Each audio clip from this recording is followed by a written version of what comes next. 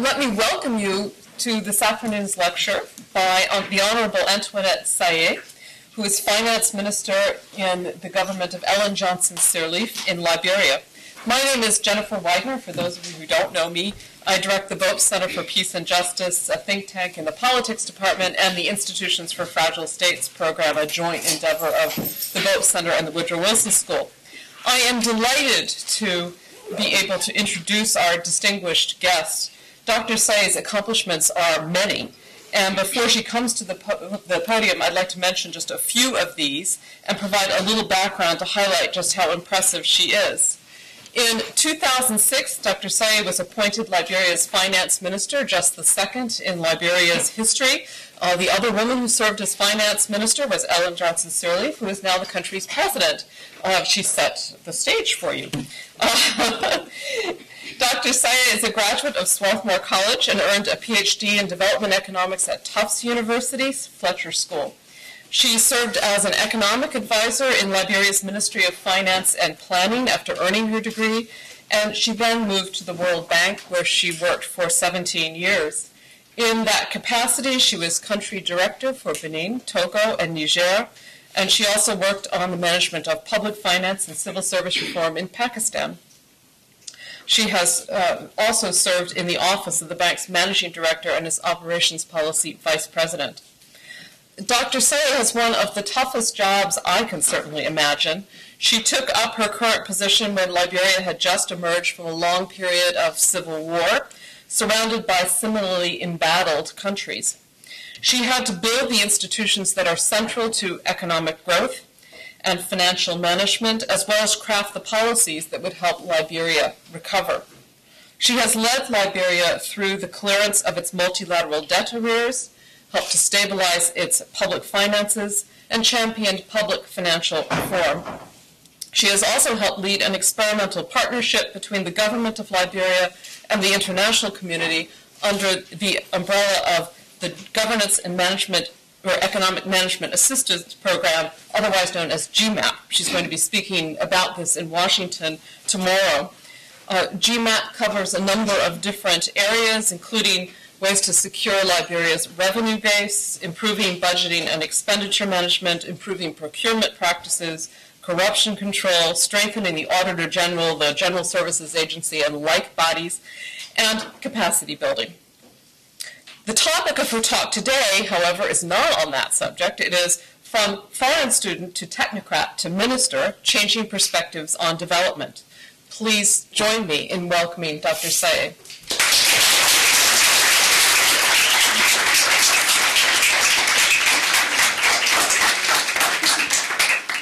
Thank you very much. Should I now turn on the recording? I think I'm supposed to turn this on, even while speaking here at the podium. Well, thank you very much for giving me this opportunity. Thank you, Ms. Widener, for those very kind words. I will, as advertised and as you said, speak of my own personal experiences as a development professional and give you some reflections on my career. But I also wanted to present, first of all, a broad sketch of where Liberia has been and where it is going, particularly in those areas most closely related to the Ministry of Finance and to the economic reconstruction challenge that we're working on in Liberia. As you're all aware, we've had a very troubled past in Liberia.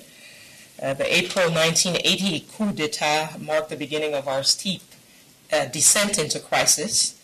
A decade of mismanagement and dictatorship that followed led to the outbreak of the Civil War late in 1989 and to 14 subsequent years of chaos, plunder, and violence, all the images you associate with Liberia. And all of that did not end until the international peacekeepers arrived in 2003 and until we concluded our peace accords in Accra during that year. So the negative consequences of the conflict were enormous. Commercial and productive activities ceased as various warlords looted and vandalized the country. Families were shattered. Entire communities were uprooted. social, political, economic, and traditional systems of governance were destroyed. There was a massive exodus of skilled and talented individuals from the country. The economy completely collapsed. GDP fell a catastrophic 90% between 1987 and 1995, one of the largest economic collapses ever recorded. And by the time of the elections in 2005 that brought President Sirleaf to power, average income in Liberia was just 1/4 of what it had been in 1987 and just 1/6 of its level in 1979. So that was our inheritance, and today, after decades of economic mismanagement and 14 years of that brutal past, we think our national nightmare is over. There are risks, of course, but we think it is indeed over. The country has been at peace since 2003. We've had, with the 2 rounds of elections in 2005, leading to President Sirleaf's government coming into office in January of 2006. The economy has been recovering, expanding. Growth has accelerated. Roads and buildings are being rebuilt.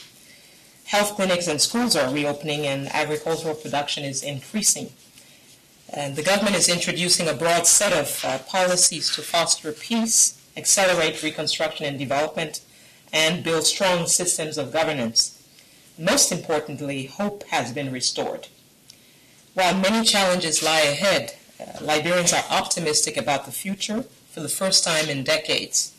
There is a long way to go, but Liberia has launched its recovery and is poised for rapid, inclusive, and sustainable development in the years to come.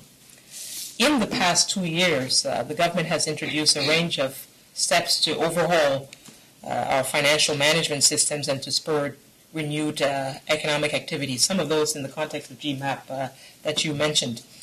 You said I wouldn't talk very much about these issues, but I think it's important to of course, say something about them to appreciate some of the challenges one is dealing with in a professional career as a development professional as well in those circumstances. The government has made strong progress on dealing with its debt situation, which we've spent a lot of time on in the last couple of years. We formulated and began implementing a comprehensive domestic debt resolution strategy. We've just recently cleared our long-standing arrears to the World Bank, to the African Development Bank, and most recently to the IMF, and have just signed a new 3-year agreement with the fund, and have reached a decision point under the Highly Indebted Poor Countries, or HIPC initiative. When we came into office in early 2006, revenue was only about $84 million. This is for a country of some 3.4 million people, and a country in which revenues had before the war been 5 times that level. In the current fiscal year, which ends in June, the revenue envelope will reach approximately 200 million. So we've been able to more than double revenues in the last 2 years, much of it through a robust effort to strengthen revenue administration, none of it through increasing any taxes, but just closing the loopholes that there were in the system. We've been focused on those initial efforts at stabilization and clearance of our arrears, all of that to clear the way, if you will, for a much more focused attention to the development and reconstruction issues that are mammoth in Liberia. Now, part of our strategy over the medium term is to reach the HIPC completion point, at which time debt relief becomes irrevocable, as you know, and thus we to truly move beyond this point and this chapter in our history. This will allow us to ultimately access more financial resources for our development and remove the debt overhang, which currently casts a very large shadow on our economy and on foreign investment.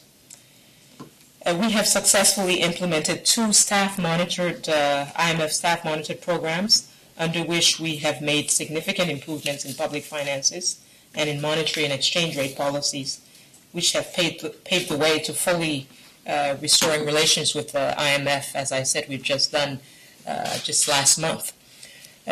We also joined the Extractive Industries Transparency Initiative to strengthen accountability and transparency in managing funds generated through our natural resource-based activities.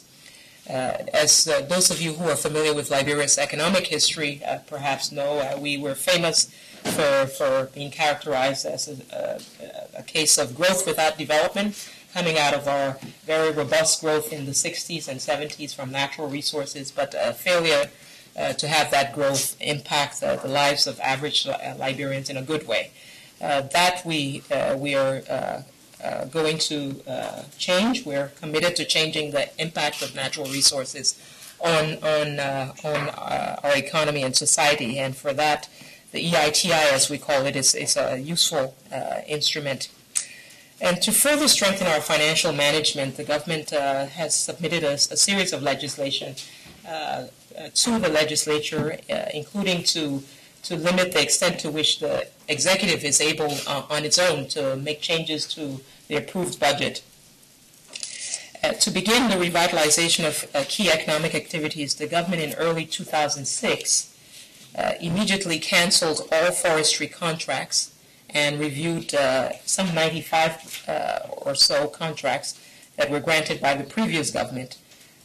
We subsequently passed a new forestry law to strengthen the oversight and regulation of the forestry sector.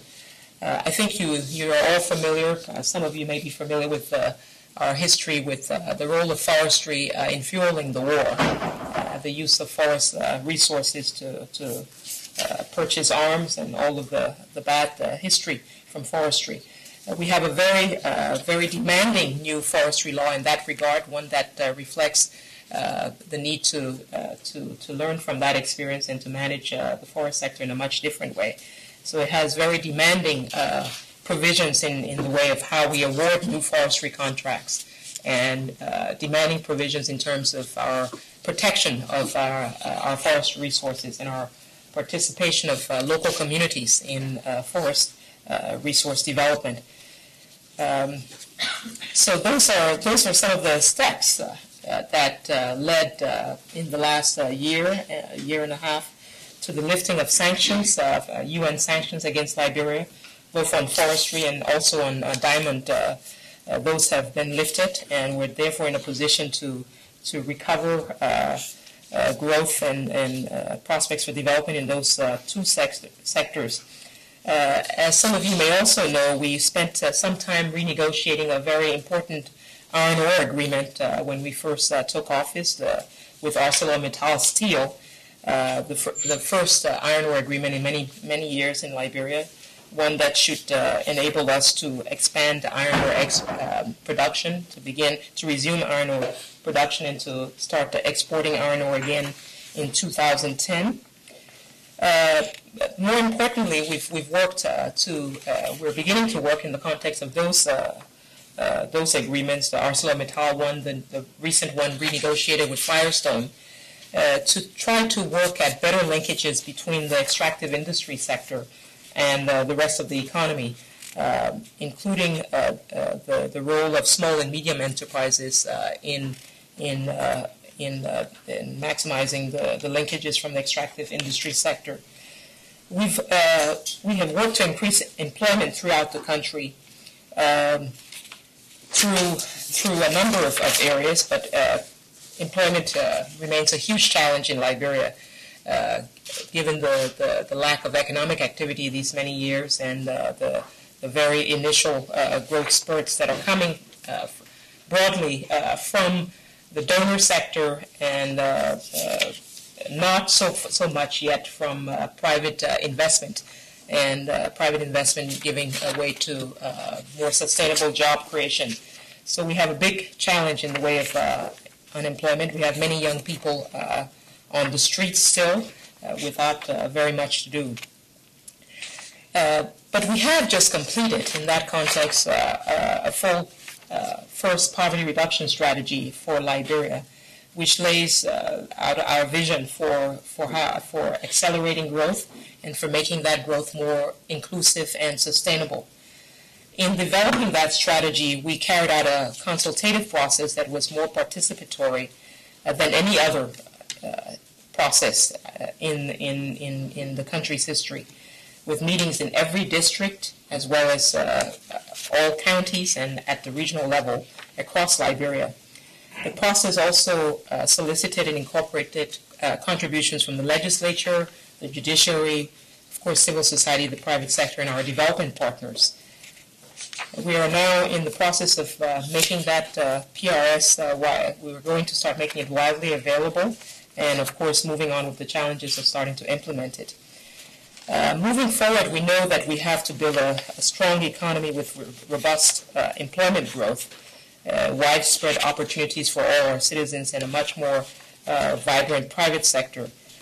We think it is only through increased incomes and coupled with access to improved health and education services that the poorest Liberians can gain the foothold to work their way out of poverty. The government wants to build an open and competitive economy sustained by strong international trade linkages and significant local and foreign private investment. And in that context has a three-pronged growth strategy that we've laid out in the PRS that deals with rebuilding roads. Roads are very important from several perspectives. The second prong of our strategy is revitalizing the traditional engines of growth. I've been speaking about that. And lastly, to begin to establish a competitive business environment to help to diversify the economy over the medium term. But the first focus of our growth strategy is to rebuild infrastructure, and particularly roads.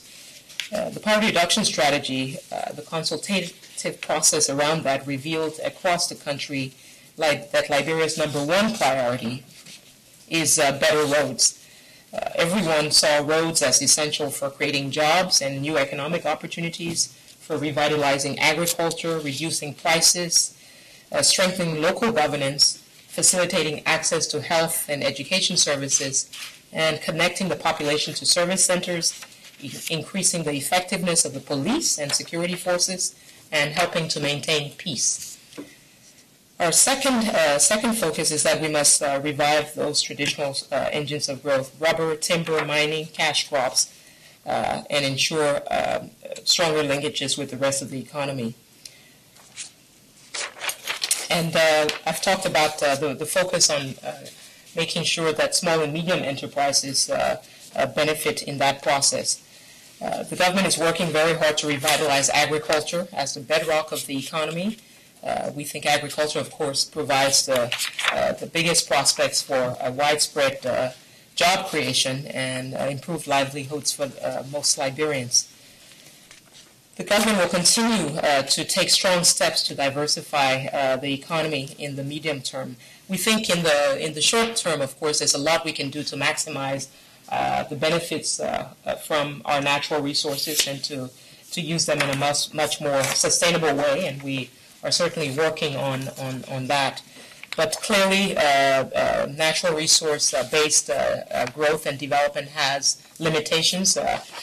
We're familiar with many of them in terms of Dutch disease and the impact of focus on natural resource production. Another sector of the economy, the bad governance that has historically been associated with natural resource-based growth and development. So we think that it's also important to diversify the economy, and to do so, of course, means that we need to work very hard on improving the business environment and to increasing the incentives for investment in other sectors.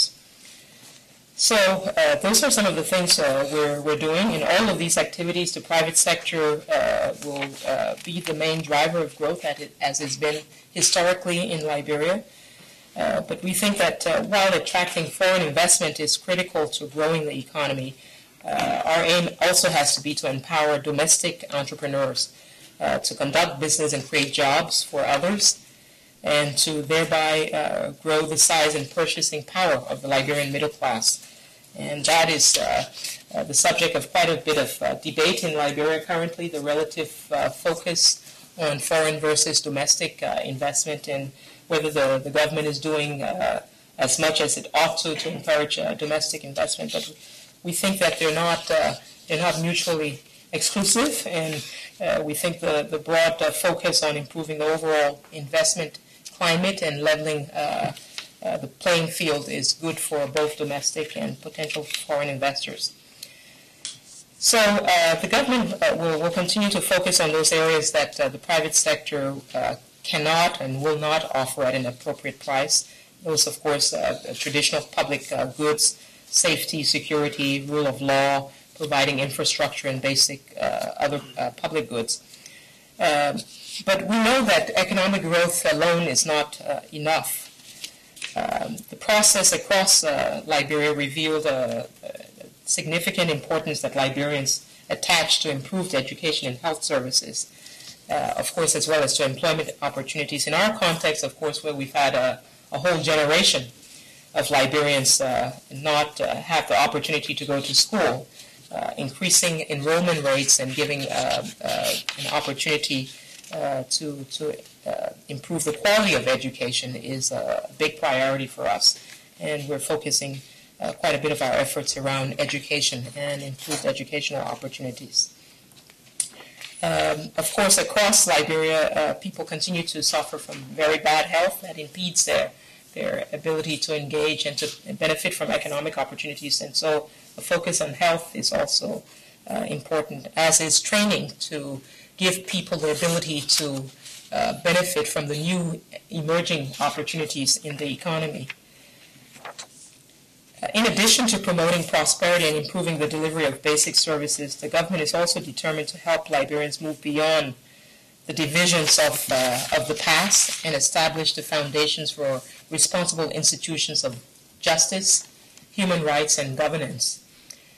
We are working to build an inclusive and highly participatory democracy with strong systems of governance in which rights are respected, people are engaged in the governance process, institutions serve the public good, and natural resources are used for the benefit of all of our people. That is our vision, but significant challenges remain to realizing that vision in Liberia. The depth of the proposed reform agenda that we've set out is also such that its implementation requires the trust and cooperation on the part of an opposition-dominated legislature, and that's one of our big challenges, how to deepen the reform program amidst significant differences of views on what are the appropriate directions for reform in Liberia, and an opposition-dominated legislature that has very different views about what ought to be done, and very different role also stemming from some of the role of some of the participants in the legislature currently in the past history of Liberia. So those are some of the challenges. Our revenues currently are, despite the fact that we've more than doubled them in these last 2 years, they're only still a fraction of what we need for our ambitious reform and development program over the next several years. As such, we continue to be extremely dependent on external financing, leading to the challenges of donor coordination felt by all countries in our region, and talked about, I'm sure, in this basement and in your classes in the Woodrow Wilson School. One challenge which may not get enough attention is the need to attract quality personnel to rebuild the decimated human capital of our government institutions. I manage a ministry of finance where my deputy ministers sometimes do basic data entry and worry about whether the elevator is working or not in order to make sure people get to important meetings. We have to do much more to strengthen the middle-level civil servants, middle and lower-level civil servants, to allow those with the capacity and responsibility to think strategically and lead our development, to allow them the space to do so. On the streets of Monrovia, threats continue to exist with large numbers of uneducated, unemployed, and marginalized youth, as I said before, many of them susceptible to being recruited back into conflict. And there are many unresolved issues with respect to land. Land potentially is a future source of conflict in Liberia, and we're cognizant of that and working to start to address the many issues around land that divide Liberians currently. These threats are particularly salient given that the UN mission in Liberia, or UNMIL as it is called, is expected to begin its drawdown during the poverty reduction period that is in the next 2 to 3 years. So we need to do more to ensure that progress on issues like debt and revenues are translated into concrete substantive improvements in the lives of average Liberians, so that Liberians see that the progress that we're making on the reform agenda actually impacts their lives. And that's possibly our greatest challenge currently, how to translate some of what we're doing quickly enough into jobs, into better standards of living for our people. Let me now turn a little bit to more personal reflections on some of this. I've talked a lot about what we're doing as a government in Liberia, but to be true to truth in advertisement, I think I should say a little bit about my own perspective on these things. When I was in high school initially, and as I began my undergraduate studies at Swarthmore, Liberia was among the most prosperous countries in West Africa at the time. There were often missions from Ghana visiting regularly to learn from our best practices. The JFK airport in New York was only a non-stop Pan Am flight away. Those were the images that one grew up with in Liberia in the 70s. 60s and 1970s. I left Liberia to gain an education to use ultimately in service to my country. This was certainly, in any case, my parents' vision of why they were giving me the educational opportunities they were fortunate to give me. When I graduated and returned to Liberia, I met a very different country. This was in the early to mid 1980s, during the Doe regime, the first military regime in Liberia's history. During that time, of course, making a contribution to Liberia was a difficult one. Was a very difficult one, if not an impossible task to make as a technician. One could not, in fact, be an honest technician without running afoul of the mostly avaricious politics of the day. The timing for making a technical contribution in Liberia was just not the time to do so. So after 3 years after graduate school, I joined the World Bank. And as a young undergraduate, before that time, of course, I had felt in my days at Swarthmore, as that many of my fellow students, that the bank and the IMF were part of what was wrong with development. Big, faceless institutions full of bureaucrats pushing paper between departments and promoting the interests of the rich countries over those of the poor. That was our vision of what the World Bank and IMF were at the time. But I also, after that, subsequently spent a summer at the bank, a summer at the fund, during my graduate school years, and I think in that process discovered that inside those institutions, frankly, there are many good, earnest, hardworking people trying to help along reforms and development, however narrow-mindedly or limited by their own institutions in doing so.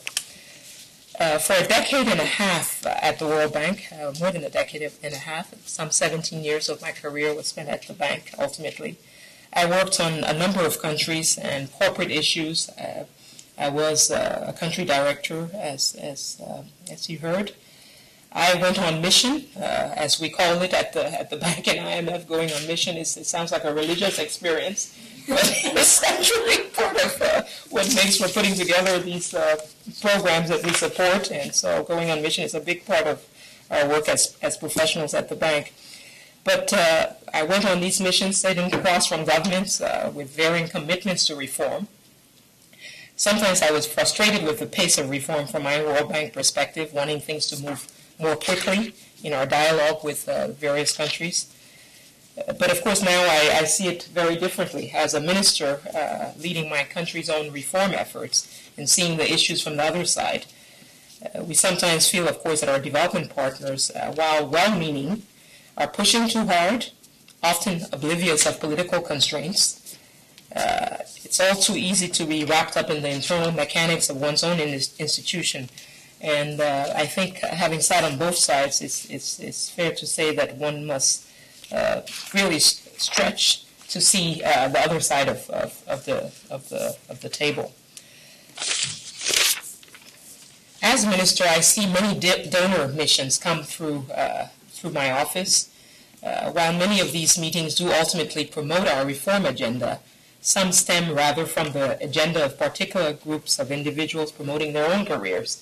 It's important when you go on these missions to say that you've seen the Minister of Finance and to say that the Minister of Finance is supportive of whatever project you think is important to your career to have approved.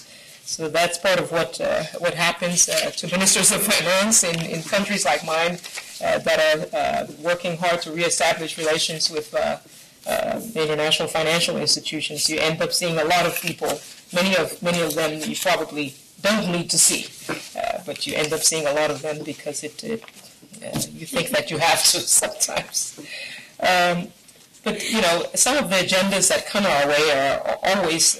Some of them are ultimately worthwhile, but the challenge of handling all the various queries that go with these missions, providing basic information that can often be obtained, frankly, just by themselves talking to their colleagues from within the institution. It takes a lot of time, a lot of limited capacity that we have. At the bank, of course, one's work is primarily technical and sometimes strategic in thinking about broad reforms. In my current job, as I work to lead implementation of the reform program, I work not by providing advice and technical assistance, but through the long, hard, day-to-day work of pushing the ball forward in an environment where politics abound. Politics is the constant in our environment. So the questions I ask myself these days are tactical for the most part. They involve asking what are the right trade-offs, where should I stand firm, where should I compromise, when is compromise too much, is this too much of a compromise, and how does one step back and retain the integrity of the reform effort while at the same time dealing with the political constraints. At the bank, of course, you can bet on particular countries and reform efforts and take chances in seizing opportunities to influence countries. And in many ways, that's what makes an institution like the World Bank a special one. The leverage that an institution like that has with poor countries gives you, as a professional in that environment, an opportunity to influence, and to influence in a way that is probably not correct, frankly, because it gives to young, well-meaning professionals inordinate amount of influence that is sometimes dangerous, because we've all learned that youth has is positive things, but wisdom in terms of tactical issues and when to take on political challenges or not, it's not among the things that youth is known for. So it can be dangerous to have youth with that sort of political influence and leverage in relationships between an institution like the bank and countries like ours. So, what is the right mix of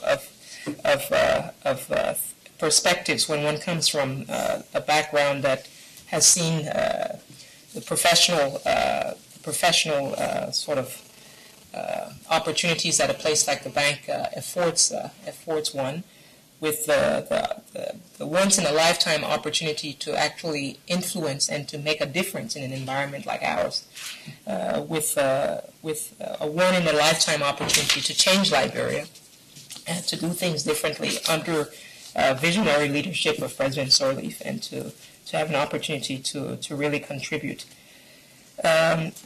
That's where I am in my career. I left 17 years working at the bank to take a chance, in a way, on leadership, and it is leadership that is the best leadership we've had in Liberia's history. It is an opportunity to really make a difference, and for that reason, one makes a big decision to leave a long-term career at a place like the bank that has all of the protections of technical support and institutional an institutional framework that clear one for getting one's work done. To work in a place that has no such support, very little in the way of that support, a lot of huge demands on your day-to-day efforts, no personal life, no extra sleep, and constant donor demands on your time. But what an opportunity to help change things in Liberia. We are privileged to be given opportunities like those, and it is among the best decisions I've made in my own professional life to take that risk on things in Liberia and to throw in the towel, if you will, to a career at the World Bank and to try a career on the other side. And it is exhilarating and rewarding in what we've been able to accomplish these last couple of years. There's a huge road ahead in terms of making sure Liberia does not revert to where it came from. But we think we've made some progress, and one of the things that we work with so little is time. We don't have very much time to get things done. We have very little human capital to accomplish things. I never thought enough about time when I worked at a place like the bank, but in Liberia we literally do not have time to think about the next month's problems. We focus instead on next week's or tomorrow's problems. Sometimes I worry that all I'm doing is fighting fires rather than pushing the reform effort forward with long-term vision. I see many changes that have occurred in the past few years and realize that, of course, this is not the case. We're making progress, but it is true that the sense of just-in-time delivery and the vast number of urgent problems to be addressed is something I never experienced at a place like the World Bank. One of the things I've come to realize about partner engagement in a developing country context, from my experience both inside and outside of government, is that people matter. For all of the talk of systems and institutions, the quality of personnel representing development partners, both in the field and at headquarters, is absolutely critical to success.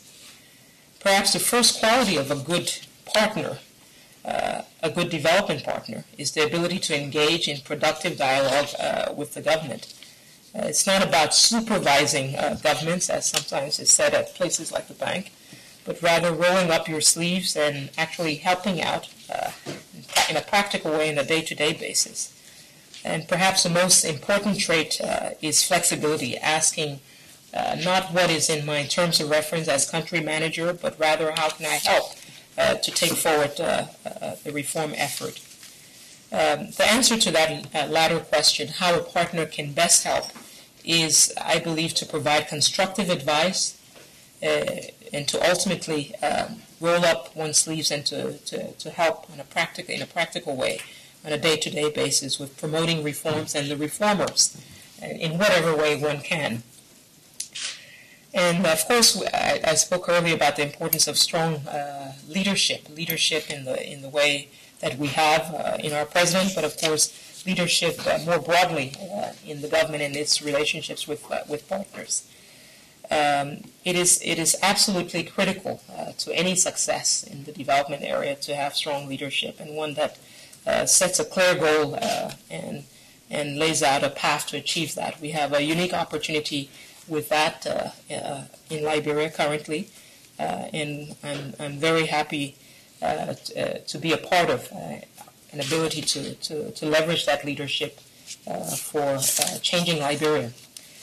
With that, I'd like to thank you for listening, and I'm happy to answer any questions you may have, either about Liberia's reform program or about my own experience as a development professional. Thank you.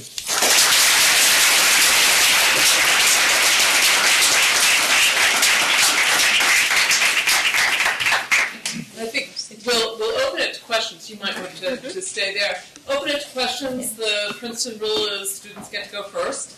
If you don't have questions, I have plenty. So we have about half an hour, maybe a little bit more, I think. And if you would identify yourself when you have a question, you're recognized. That would be helpful. Yes. My name is Mark Christopher. I'm a second-year master's student here at the Woodrow School. Madam Minister, thank you so much for being here. In your talk, you touched on Liberia's continued need for external financing, on EITI, and on the need for donor coordination. I hope that might draw you out a little bit further on Liberia's relations with other countries. Specifically, what is your vision and your government's vision for the future of Liberia's special relationship with the United States, particularly given that priorities in Washington and in Monrovia may not always be the same? And I would also be very curious to hear your answer to the same question with regards to China. Okay, that was a very, very good question. We've had a very long relationship, as you know, with the United States, and in fact, in the last couple of years, we've had a very productive relationship with the U.S. government. That the U.S. has been at the forefront of the debt relief efforts for Liberia, working very hard to mobilize the support among shareholders in the IMF and World Bank, and within the G8 about raising the resources needed to clear our arrears and provide debt relief to Liberia, and has also provided significant bilateral assistance to Liberia. A key partner in GMAP, of course, the U.S. Has been there supporting public financial management reforms and the broad range of efforts on the development side. We fully expect that we'll continue to have a big relationship, a deep relationship with the U.S. It's our most important bilateral relationship. It always has been. It's gone through ups and downs. There was a time when Liberians felt abandoned by the U.S. Many Liberians saw themselves as, in a way, a special relationship for the U.S. in Africa, given that many Liberians their ancestors came from the U.S. and the long relationship we had. And many Liberians, likewise, were very, very encouraged by the efforts made by the U.S. in 2003 to help restore peace to Liberia, and since then in helping to nurture that peace. So it's a complicated relationship sometimes. Of course, we sometimes feel that given the level of strategic relationship we've had with the U.S. in the past, that there are times when we feel that we're not getting as much in the way of support, financial support, as that relationship would warrant. But having said all of that, of course, I think Liberians, as a result of the war and as a result of that feeling of being abandoned, are increasingly aware that that we have to rely on our own resources. That the deepest friendships with the strongest superpowers don't make for your own control over your own destiny, and that Liberians need to forge a greater ownership of their own destiny, and to really look internally also about how can we leverage our own resources to support our efforts at development. And China, in that context, provides a lot of possible lessons for Liberia, we think. I mean, there's China's huge success with lifting millions of people out of poverty. It's an inspiration to a lot of people, including in Liberia.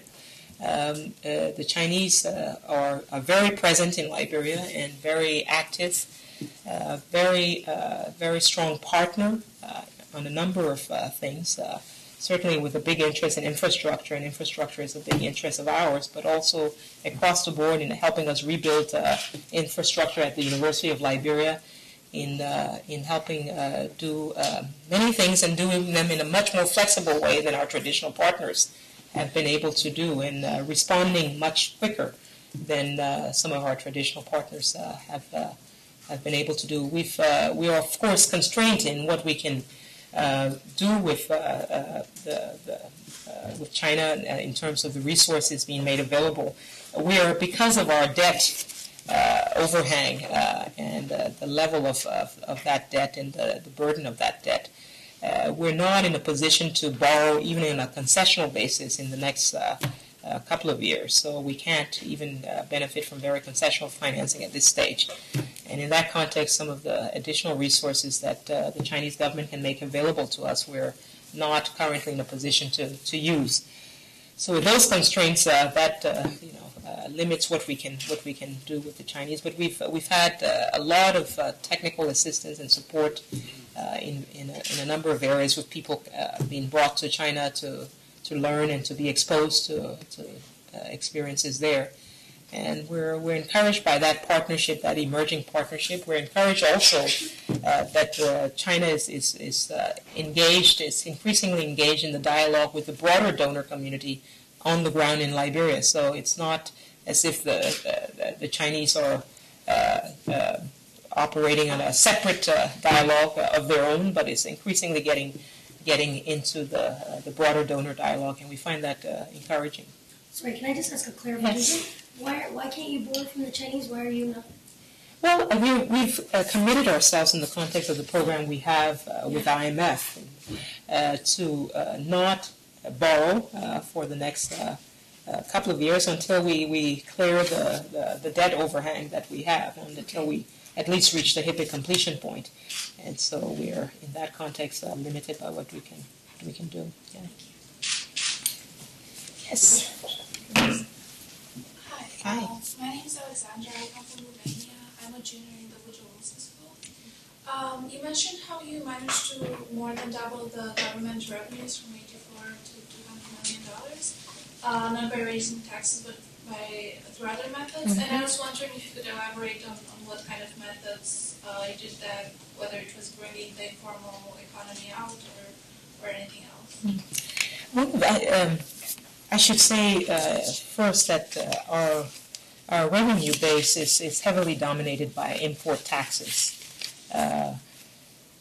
About 50% of our revenues come from taxes on imports. We were able to, and historically, under-invoicing of imports to avoid paying legitimate taxes has been widespread.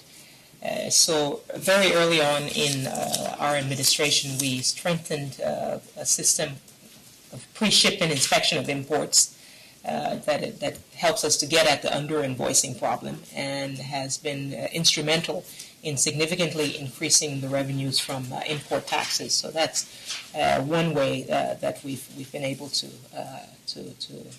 help to increase revenues. Another is on the corporate income side. We've had a significant increase in corporate income taxes in the last couple of years through a much more rigorous program of auditing, also of corporate income tax returns, and so those two areas are probably the biggest source of the increase in revenues from tax administration efforts, to strengthen tax administration.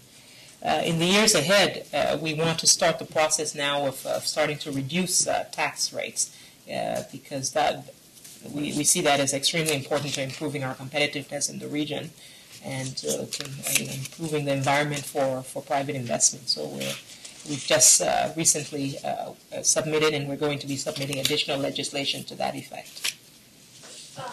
Just a follow-up question. Do you have apparently a flat tax rate, or are you... No, we don't. We have a corporate income tax rate of 35% that we want to reduce to 30%, and the individual income tax rate of 30% as well that we're going to be reducing. Yeah. So thank you for coming. My name is John Gandomi. I'm a second-year master's student at the Woodrow School. I was very interested to hear what you have to say about the international community, particularly the development field, World Bank, and your experience as a development expert. What other priorities of the international community do you think are misguided for Liberia? You kind of hinted at issue of borrowing, and whether or not that may actually be the most appropriate constraint that should be on Liberia right now. Can you give us some other specific examples of what priorities that may not be the best fit for Liberia, but rather are perhaps being pursued because of commitment to certain theoretical principles And if you have a story, perhaps to illustrate.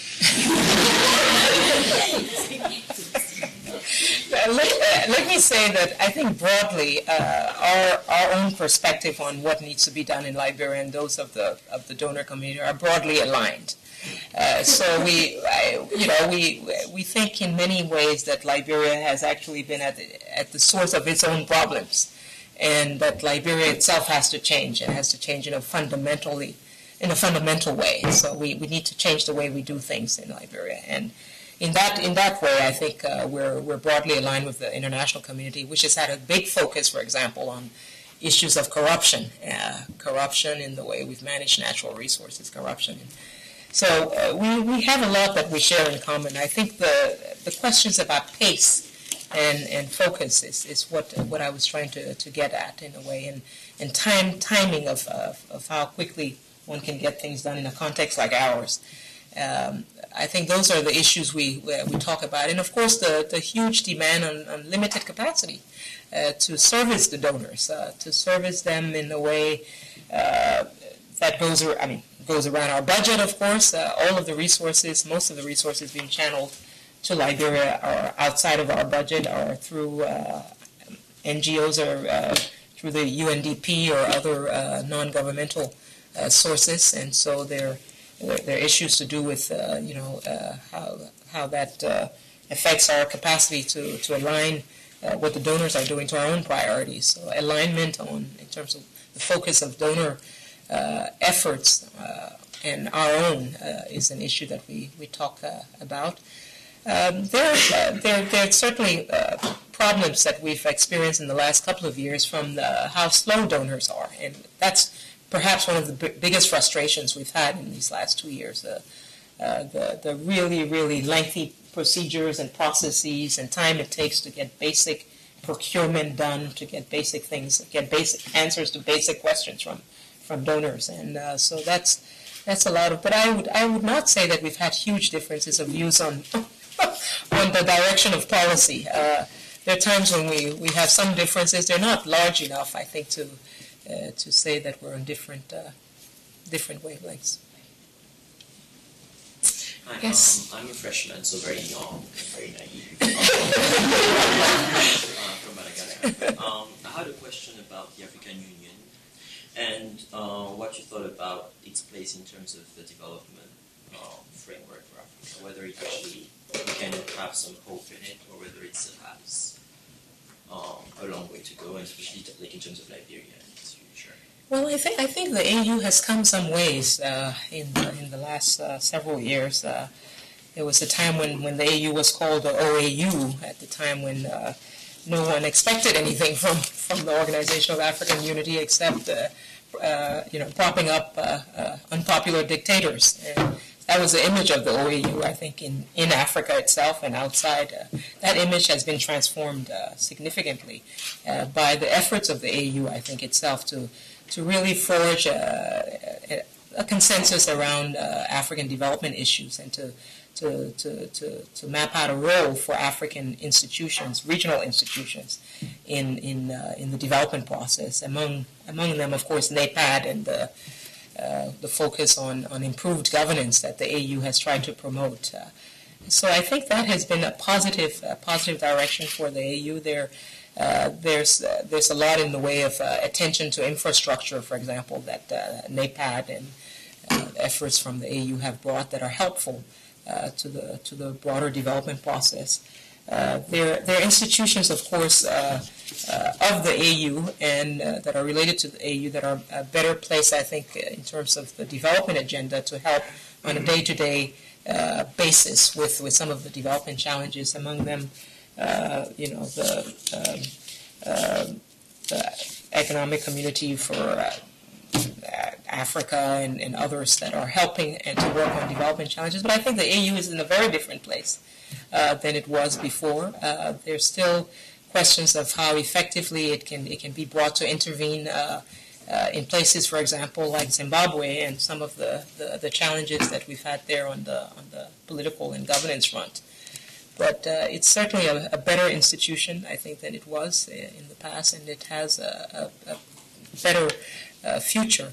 Now, all of these institutions, I think, are only as good as the leadership from the countries that are part of those institutions. And I think increasingly across Africa, we've seen better leadership, better political leadership that has been emerging, and so there's hope there from that. Yeah, I wanted to thank you also for coming. My name's Alex. I'm a third year in the history department here. And I'm wondering if I could push you a little bit further on the question of linkages that you identified, linkages between the extractive industries, timber, iron ore, et cetera, and what you referred to as small and medium-sized businesses in the country. And I think we've all heard you lay out the sort of balance sheet and the different sorts of obligations the Liberian government will have in terms of training programs, schools, hospitals, roads. You can go down the list. And so it seems to me that revenue from these small and medium-sized businesses is going to take up in the medium term, maybe the long term, will help on the positive side of the balance sheet. But it's also, it seems to me, critical for issues of unemployment and for incorporation of more people into the formal economy. So I'm curious, what do you mean by linkages? What are the specific kinds of mechanisms that your ministry and the government more generally is thinking about? Yeah, no, thank you for that question. It's a very good question. I think there may be several aspects to it. One is the sort of the relative balance, I guess, between taxation of small and medium enterprises and the extractive industry sector generally, and because we need those resources for the development effort as well on the government side, and needing to make the investment climate more attractive to small and medium enterprises and increasing their prospects for more productive investment. And I think we've tried to balance those things in some of the tax incentives that we're putting forward, that we've put forward to the legislature in terms of certain initial incentives that we give, that we propose to give to certain businesses in particular sectors that we think are important to the growth and development agenda. That involves reduced reduced import tariffs, exemptions from goods and services tax, and some other tax incentives that we've provided.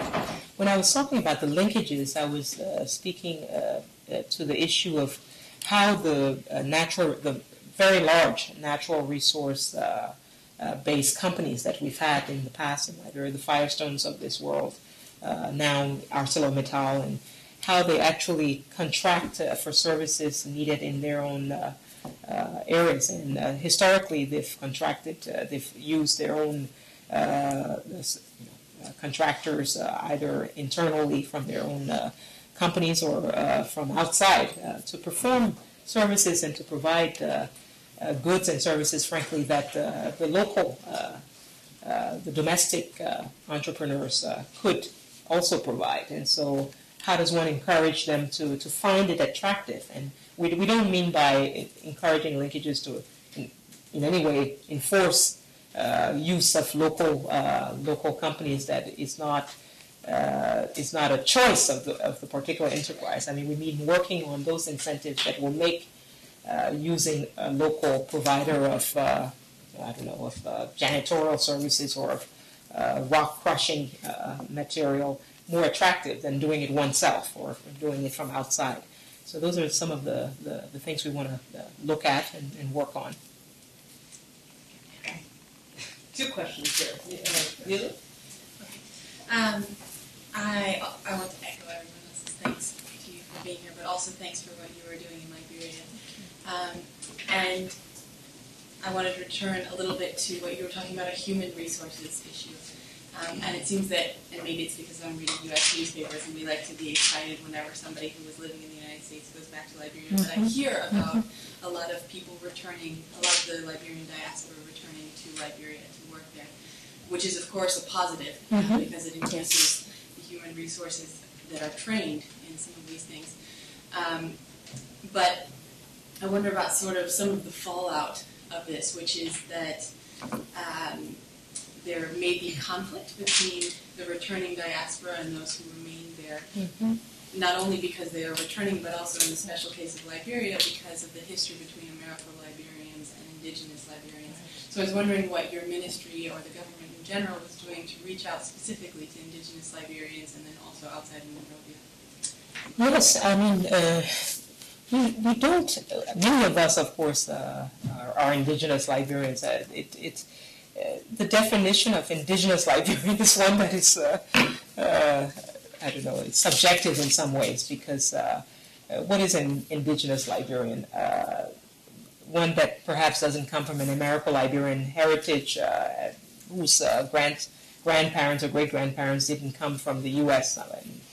There are many Liberians, of course, that are indigenous but are spent most of their lives outside of Liberia, like myself. For example, I'm seen as an indigenous Liberian, but am I more indigenous than an Americo-Liberian person that never left, Kakata or somewhere? And so when one speaks of those divisions, I think it's important to recognize that some of the divisions in Liberian society are much more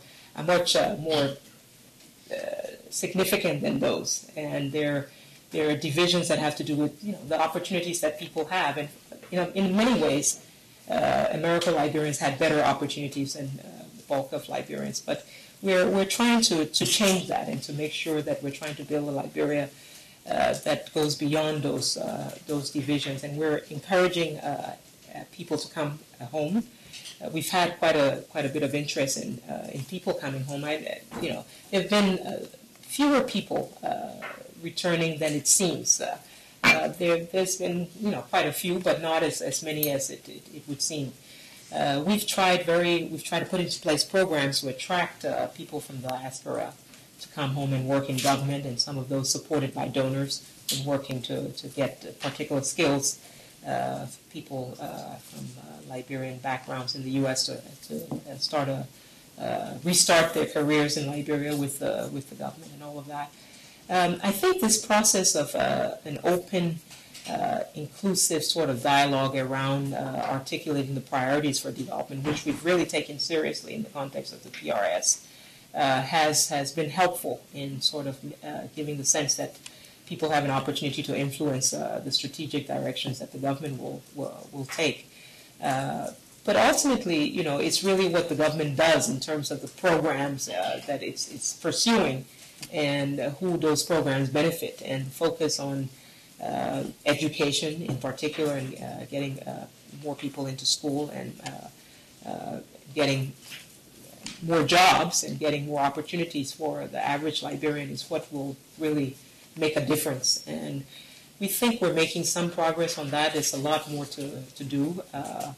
There are deep divisions in Liberian society, and those divisions also come from a real cynicism about government and government's role in the past and what government has done. So we want to change people's image of government too, and what they think government can do. And in that regard, we need to ourselves set examples, and I think we're trying to do that. The president is the biggest example of setting examples. Setting examples, I think, is extremely important in Liberian society as well, because we've had very corrupt leaders.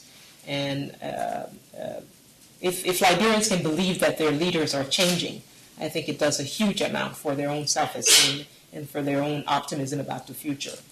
And I think some of that is happening already. We need to really do a lot more. There are lots of leaders in Liberia, of course, that are not like the president. So one has to look and work with all of our leaders to change things. But there are major differences that we need to work on in our society. There's no question about it. But I think for the most part, people are going beyond those initial sort of ethnic divisions and recognizing there's a lot more that divide us than ethnicity, frankly. Hi, my name is Jonathan Kaufman. I'm a second-year master's student as well, but also I'm a lawyer who's really interested in land rights and land reform. So thank you, Madam Minister, for bringing up the topic of land issues in Liberia, which, I mean, I can imagine so many different ways that land can be an issue in terms of it being a sort of a kernel asset for people to be able to get credit and start to build economic prosperity, also being a source of instability, inequality, and conflict. wondering if you could expand on the land issues and what you're expecting to see and what the government's. Yeah.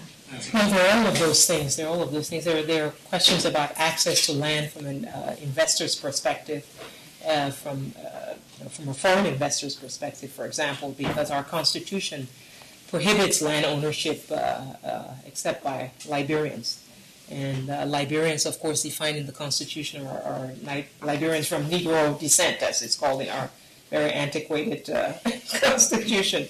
So those issues in terms of, having foreigners buy and own land are significant and part of what we're talking about when we talk about land. But beyond that, beyond the constitutional issues on land, there are the ways that land ownership has evolved in the past. Customary land, government-owned land, land owned by concessions and large tracts of lands in the context of individual concession agreements that are unutilized land that deprives local communities from access to those lands.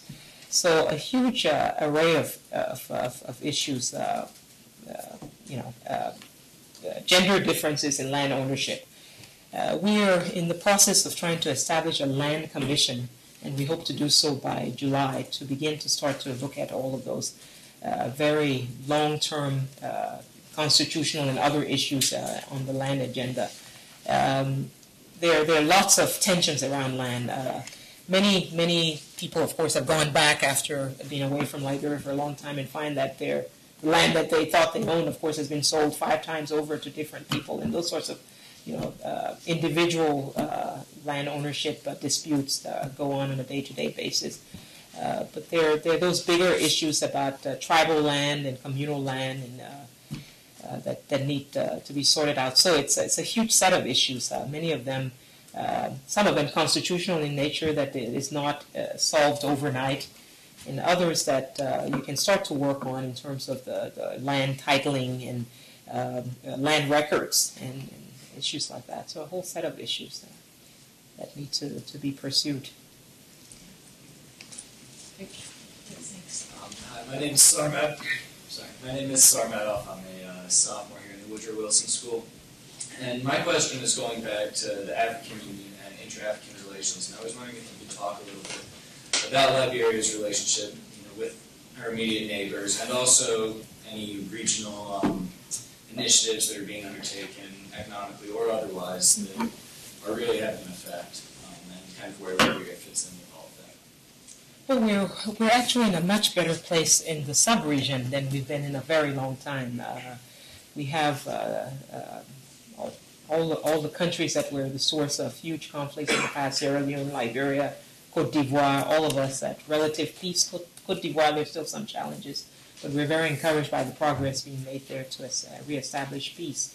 So the region is in a much different place, and a place in which we're now starting to talk more about economic issues and about the opportunities for broader economic integration. And we've, in the past 2 decades, all we've talked about is the politics and the regional tensions and the wars. And now we're moving to a different set of issues regionally. So we're trying to rebuild the Mano River Union, which was initially the customs union between Liberia, Sierra Leone, and Guinea, and in which we've now added the Cote d'Ivoire as a member of the Mano River Union. So we've expanded it, just expanding the Mano River Union in the context of course, a broader economic community for West African states, ECOWAS, which is also an important regional institution, and that has played actually a very important role in the peace effort in Liberia. As you know, there was an ECOMAC peacekeeping force in the early 90s in Liberia that did a lot. So we're starting to work on regional integration. One of Liberia's, in a way, behind on the overall. There's a common external tariff in ECOWAS that we are committed to adopting and to aligning with, but it will take us a couple of years to be able to do so. And that certainly should help encourage further linkages, I think, between those countries where a number of countries have already adopted the common external tariff. We're behind, and we're anxious to commit and deliver on our commitments to do the same. But many countries in the region, of course, have sources of growth that are in some ways similar, and that we, on the one hand, can build on together, but on the other hand, create opportunities for competition between ourselves. So, how we work with those tensions is also part of the challenge. In the case of Guinea, for example, where we have huge natural resources in Guinea, all sorts of natural resources, and we have quite a few ourselves. But we have where some of those natural resources are located in Guinea are best exported through Liberia, for example, because it's the shorter distance in terms of the rail linkage that we can. But of course, there are forces, of course, in Guinea that also want more in a way of a surer route to the Guinean coast, and so those sorts of things we work with as well. But I think the region is resuming the process of integrating again. It's been many years, and I think we're well positioned to take that forward. I think we have time for one more question. Yes. Yeah, how you doing? My name is Musa Crawford. Okay. I'm a Liberian. Okay, pleased to meet you. Yeah, okay.